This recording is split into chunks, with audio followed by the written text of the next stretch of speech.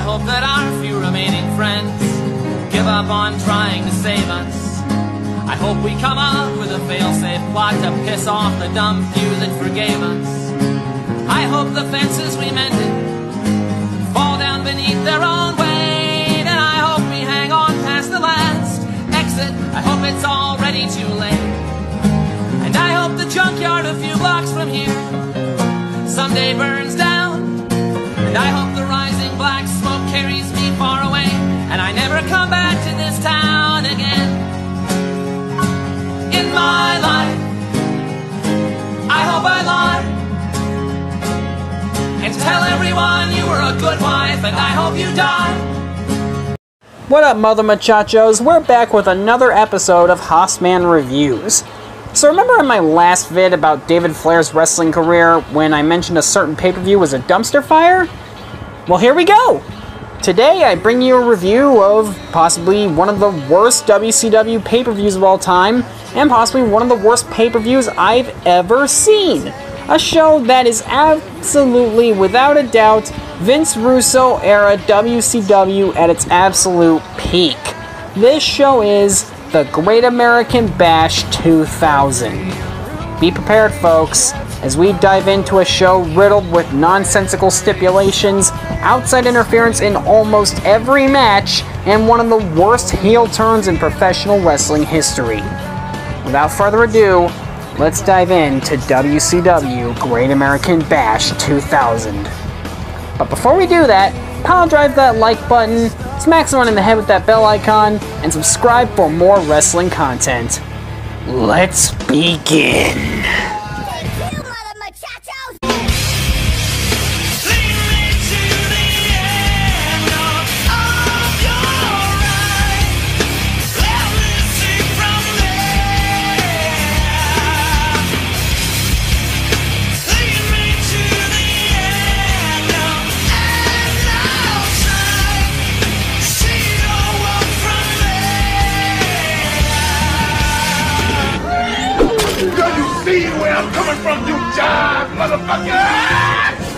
The show opens with a promo from the Misfits in Action where Chavo Guerrero does a Scarface quote and pulls out a toy grenade for some fucking reason. He's defending the Cruiserweight title against Disco Inferno, representing the Filthy Animals, while wearing a Lakers jersey for some fucking reason. Disco throws up a gang sign, then gets attacked from behind as Chavo hits a cool flippy move. Chavo hits a running crossbody and gets a 2 count as Disco then drops Chavo on the top rope. Chavo hits a Hurricane Rana to the outside as MIA starts beating up Disco. Hello, DQ Chavo here. I heard no mention of this being a lumberjack match. Chavo hits a pump handle suplex as the commentary team starts calling Disco Hip Hop Inferno. Ugh. Disco goes for a back suplex, but Chavo lands on his feet and hits one of his own.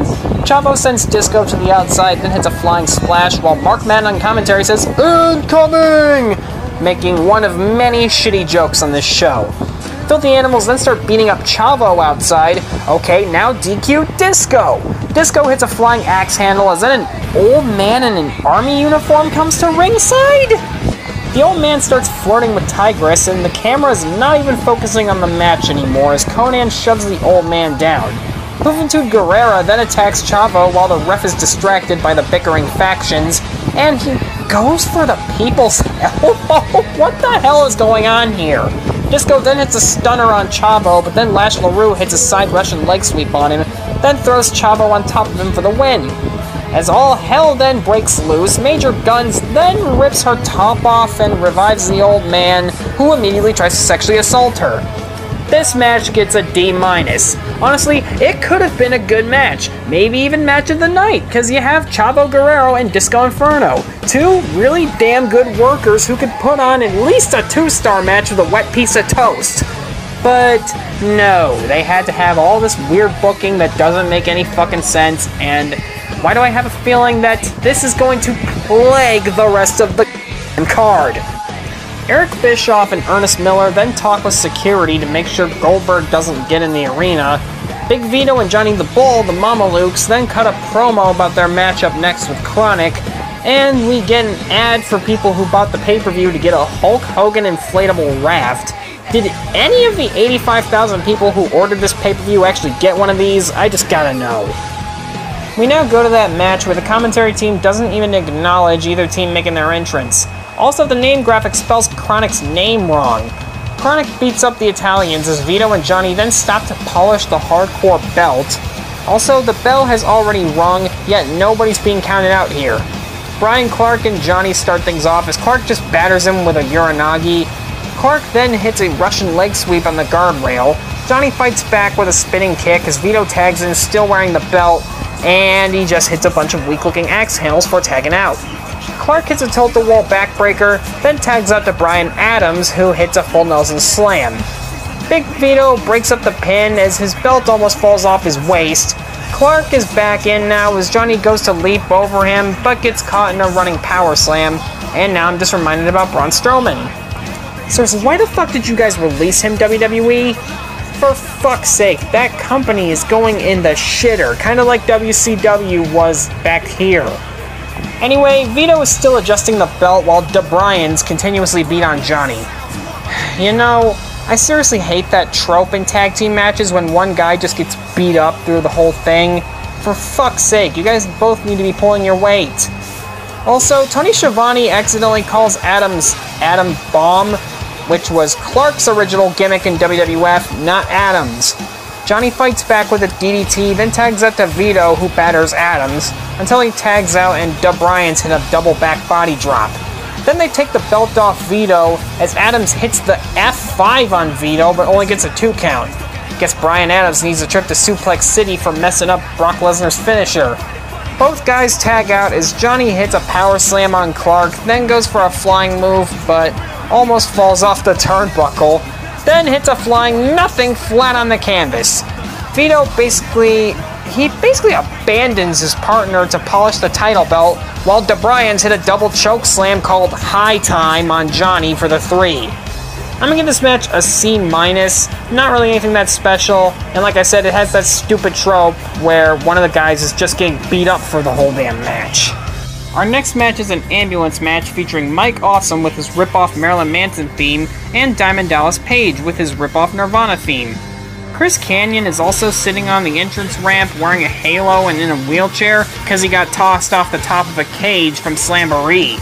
Both guys immediately start brawling as they both punch the referee for being completely unnecessary for an ambulance match. The two guys then have a sword fight with 2 steel chairs, and I realize I completely missed an opportunity to play Duel of the Fates here. Awesome gets whipped into the corner, but springs off for a back elbow. I'm a huge mark for big men that can do flying moves. Later on, Awesome pulls out a table and Awesome bombs DDP through it and puts him on the stretcher. Wait, what's the point of a stretcher? Just beat him up and throw him into the ambulance. See, look, DDP easily flops off of it. Awesome then makes himself look even stupider by throwing DDP back into the ring. Though I will admit we do get a great highlight being Awesome's amazing top rope splash twice in a row. Seriously, he did a really underrated frog splash. But he misses the third one, crashing into a pile of chairs. DDP's ex-wife Kimberly then interferes with a lead pipe, but then gets dragged to the back by Stacy Keibler as Mark Madden makes another shitty joke, saying, "Snoochie boochies. You, sir, are no Jason Mewes." But that ain't like us at all slapsticky and shit, run around like a couple of dickheads saying, what's that shit you gotta say? Snoochie boochies. Snoochie boochies. Who the fuck talks like that? That is fucking baby talk. DDP low blows Mike on the top rope, then hits him with the Diamond Cutter. Awesome is on the stretcher when an Ultra Instinct Eric Bischoff shows up with a chair, only to get easily yeeted by DDP. But then Kanyon gets up from his wheelchair and betrays DDP to help Awesome get the win? What the flying fuck? Son of a bitch, we actually had a good match here until that idiotic swerve. And hell, with the interference from earlier from Kimberly and Stacy Keibler, it was almost like Kimberly was trying to fuck up the match with more idiotic interference, then Stacy Keibler dragged her out of the match and the match continued, but then, fuck, we had to have the stupid fucking swerve. Damn it, we actually could have had a genuinely good fucking match here. Sadly for that, I can only give it a C+. Probably the best match so far, but trust me, that will not be saying much. Our next match is a boot camp match, whatever the fuck that is, between Booker T as G.I. Bro during his brief stint as leader of MIA against Sean Stasiak. Yeah, that's the best way to describe this. It's a 12-minute snore fest that has another outside interference with Chuck Palumbo. It's a D. Next. Up next is supposed to be a tables match between Shane Douglas and The Wall, but as Franchise cuts a promo where he calls Ric Flair Dick Flair, haha, and changes it to a 3 out of 5 tables match? Okay, I love me some table smashing, but that's just overkill. Wall gets in the ring and hits a gorilla press slam, as Douglas fights back, but Wall reverses a neck breaker and hits a clothesline. Then, impressively, Shane gets the big man up for a front suplex, then clotheslines him out of the ring. Then hits a drop kick as Wall comedically flops over the table, not through it. They brawl some more as Wall chokeslams Shane through a table. Then he does it again. Then they brawl next to the stage as there just so happens to be a ladder and a stack of 3 tables next to the stage. Like, nobody sets it up, it's just there. Makes sense to me! Douglas shoves Wall off the ladder as Wall crashes through the tables. It's a D. It went to shit as soon as they left the ring. Next one. The next match is Scott Steiner versus Tank Abbott in an Asylum match, which I think is supposed to be for Scott's US title. It's not really made clear. Then literally as these guys are fighting, it's announced that Rick Steiner has been added to the match, making it a handicap match, and drastically bringing down Scotty's 141 2/3% chance of winning. The numbers don't lie! Then the aforementioned Asylum gets lowered down as it's clearly too fucking small to do anything exciting in. After like 30 seconds of them beating up Scott, Tank goes to hit Scott with a chain but hits nobody as Rick just falls down. Steiner recliner, it's over. This match is a massive fucking dud. Complete waste of your fucking time. After that, Hulk Hogan cuts a typical Hulk Hogan promo. Then the Hulkster takes on Billy Kidman? This is some universe mode level shit. Oh yeah, and this match is like 75% of all Hulkster's matches in WCW. It fucking sucked. Hogan dominated for the most part, and Kidman didn't get to showcase his high-flying offense, like, at all. And we have more fucking interference from Torrie Wilson and Horace Hogan as the special referee. Yeah, remember when Horace Hogan was a fucking thing? This is one of the stupidest and weirdest mismatches in wrestling history. What the fuck was Russo thinking? Dude, what the fuck were they fucking thinking? It's an F. And of course, Hogan won a title shot for Bash at the Beach in this match. And yeah, that would lead to one of the most infamous moments in not only WCW, but wrestling history in general. And I think Hogan perfectly summed it up, saying that that's why the company is in the damn shape it is, because of bullshit like this. Anyway, next one. Up next, it's a career-threatening match with the Nature Boy Ric Flair defending his career against his son David. It's nothing spectacular, but nothing that bad either. I did mention on my previous video covering David's entire career that this is one of the better matches on a dumpster fire of a show. But then we get more fucking interference as Vince Russo beats Rick with a bat and handcuffs him. David beats on his dad a little bit more until the ref yanks him off. Then Reed Flair jumps the rail and low blows Russo and gives his dad the keys to the handcuffs. So then Rick fights back as Ashley Flair locks the cuffs on Russo. Rick locks the figure 4 on David and wins, then chops Russo for good measure. I'm gonna give this match, I don't know, a C? Like, it's still better than some of the other crap we've seen before this, and we'll see after this, but it's nothing that great. I don't know, I ain't got much to say here. I mean, you can go ahead and watch my previous video on David Flair's entire career, but yeah, there's just nothing much to say here. Okay, up next sounds good. It's Vampiro versus Sting. How the fuck could they possibly fuck this up? Just tell me that. What's the gimmick? A Human Torch match? Yeah, sounds like shit. And Sting cuts a promo saying that Vampiro has to light him on fire on top of the Titantron to win. Sting gets in the ring. Good. And it's shit. They go up to the top of the screen, the lights start flickering so we can't see them light on fire an obvious fucking stunt double and toss him off the top of the fucking cage. Hey, this guy's a great big phony! For fuck's sake, all they had to do here was let Sting and Vampiro wrestle. That's a perfect summation of their entire feud in WCW. Just let them wrestle a normal fucking match. But they didn't do that. It was either a minute-long squash match, or a cage match with a bunch of interference, or this pile of crap. Fuck! Seriously, whoever the fuck came up with this shit, whether it be Russo, or Bischoff, or anybody else who was writing for WCW at the time, it's clear to me that they are nothing more than a This match is another fucking dud. Next one. The main event is gonna be just as bad, isn't it? So before the world title main event between Jeff Jarrett and Kevin Nash, Ernest Miller introduces Conan as the guest bell ringer, Rey Mysterio as the timekeeper, Disco Inferno as belt keeper, Juventud as the ring announcer, and himself as the backup referee. This match gets started as Nash tosses Jarrett across the ring and batters him in the corner, but then they stop to stare off into space. I think it's supposed to build up Goldberg, I don't fucking know. Nash clotheslines Jarrett out of the ring, but Jarrett shoves him into the ring post. Both guys start brawling in the crowd because I guess fuck the rules at this point. The Filthy Animals then start beating up Nash as it turns into a 7-on-1 handicap match essentially. As Nash then has to fight everybody off, then there's a ref bump. Miller tries to do a fast count, but Nash kicks out and fights everybody off as Jarrett nearly botches the stroke and Nash still kicks out. Jarrett goes for a flying guitar shot, almost scoring all the tropes of a slapnuts match. But Nash catches him with a choke slam, but the cat pretends to have something in his eye so he can't count the 3. Nash has enough as he jackknifes Miller, then he hits the jackknife on Jarrett, but Rick Steiner stops the new ref, because I guess this match didn't have enough fucking people in it!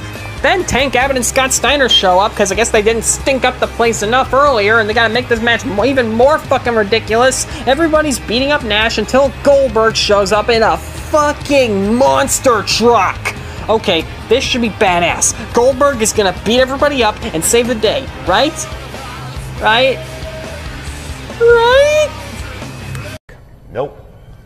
It's another fucking swerve. Goldberg turns heel and spears Nash. Jarrett wins. This match is an F-.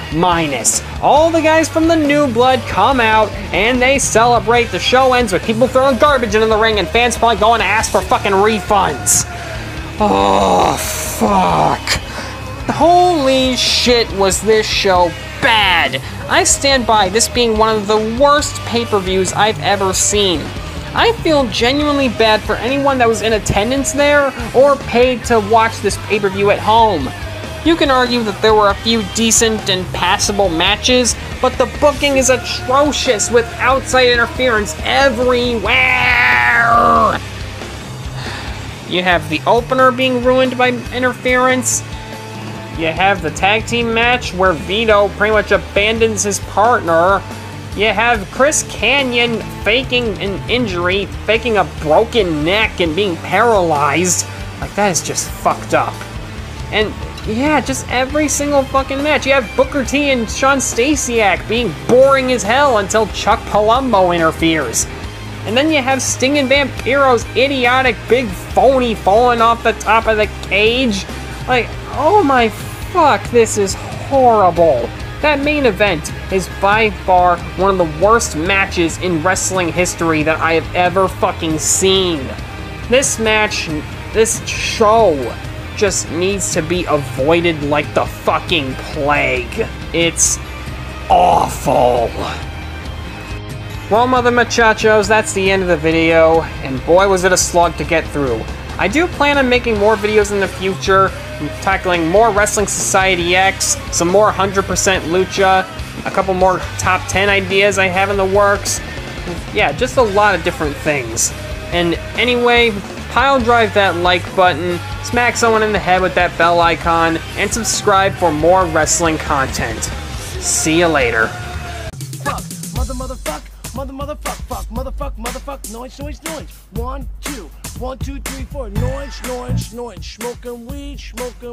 Doing coke, drinking beers. Rolling fatties, smoking blunts. Who smokes the blunts? We smoke the blunts. Rolling blunts and smoking. Let me get a nickel bag. $15, little man. Put that shit in my hand. If that money doesn't show, then you owe me, oh. My jungle love, yeah. Oh, we, I think I wanna know ya, yeah, what?